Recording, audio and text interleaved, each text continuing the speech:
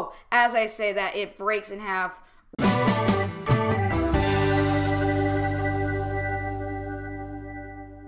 Hey guys, welcome back to another video, and in today's video we are playing Sinking Simulator 2 again, and I have just recently finished this ship. This is the NS Savannah, and what's interesting about it, it is not coal powered, and it's not diesel powered, it's actually nuclear powered. It has a nuclear reactor inside, which powers the ship.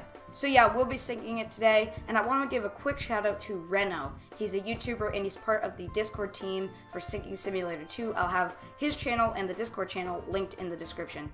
He makes great videos on how to build ships for Sinking Simulator, and yeah, go check him out. So yeah guys, let's get into the video. Alright, so I think we should bump the waves up a bit. Oh, that's speed. Let's bump the wave height up. Alright, and let's begin the flooding. So, let's start flooding this lower compartment here and see what that does. So, pretty much nothing as you'd expect. Alright, so, yeah, not much of anything after that. So, we'll unflood that entire compartment to see what happens. Ooh. Wow, the whole propeller is out of the water because of these waves. And the heavy weight, because that entire area is flooded now. So we're just going to move through each compartment and flood it. So let's start flooding this next one. And I believe the ship will split. I don't know if it will. It is quite stuck. Oh, as I say that, it breaks in half right in between the crane and the cargo hold. So, yep, the double bottom is holding on, and it should hold on for a little bit. Oh, it's actually splitting. There it goes. It's broken.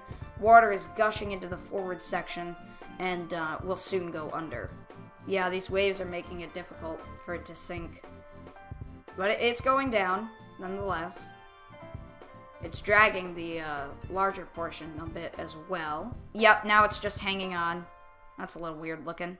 It's just hanging on by the double bottom. Yeah, so this ship was actually made for Atoms for Peace. I believe that was the company or organization that made it. And it was organized to be built because they wanted to show the public how nuclear power isn't just bad and it can be used for good, like powering a ship. Now, I believe this was both cargo and passenger, so it was a very interesting ship. It did not sink in real life.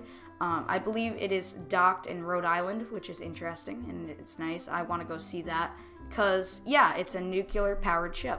Start flooding the nuclear reactor, which would surely explode, probably, and radiation would spill out everywhere, and it would be a total disaster.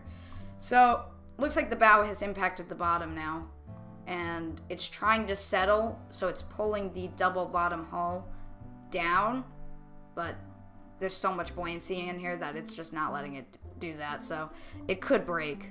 It should be breaking, actually. And more of the double bottom is ripping off. Now it's just becoming a huge chain of metal. Yeah, this thing is gonna go down. It is going down, actually, yeah. It's split right in half. But these compartments are doing a good job of holding the water back. Go on. Goodbye, bridge. It's time for you to sink now. There it goes. Oh, I think it's going. It might be going. I don't know. It's starting to pitch up now. So it's going into that, nose down kind of thing. But what's interesting is there is no nose or no bow on this, so it's kind of just going straight up into the air, as we usually see in Sinking Simulator. Alright, so the cargo holds are flooding in now, which is causing more flooding, and is causing it to drop faster. So we're just going to end it now. We're just going to let it go under. Alright, the crane is about to go under, and it is under, so... Oh, nope. Yeah, it's gone. Alright guys, if you enjoyed this video, make sure to leave a like and a comment, and I'll see y'all next time guys. Goodbye!